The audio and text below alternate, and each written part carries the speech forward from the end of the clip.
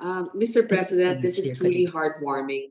First, I'd like to thank the sponsor and the author, Senator Risa, for filing this bill.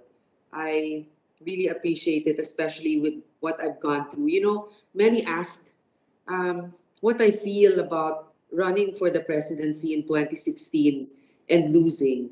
And I say that, you know, there are many different reasons why we do things in life, and we don't necessarily feel a loss if we don't achieve it, because there are other things that we may achieve by it.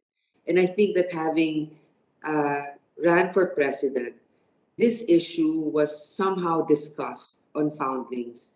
And as much as possible, there was clarity that was given to it with the Supreme Court decision, although it is important to clarify it even more with the law.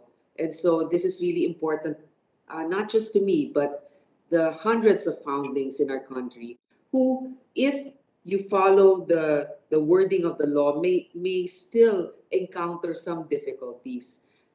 Not just running for public office, but even serving as lawyers, as doctors, as teachers, because you have to be a natural born Filipino citizen.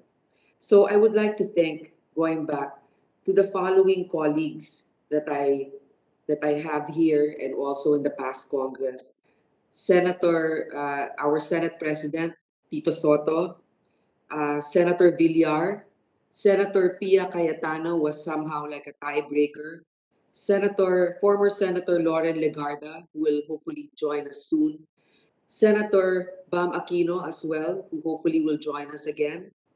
Uh, all of you have helped me actually continue this privilege of being able to serve in the Senate.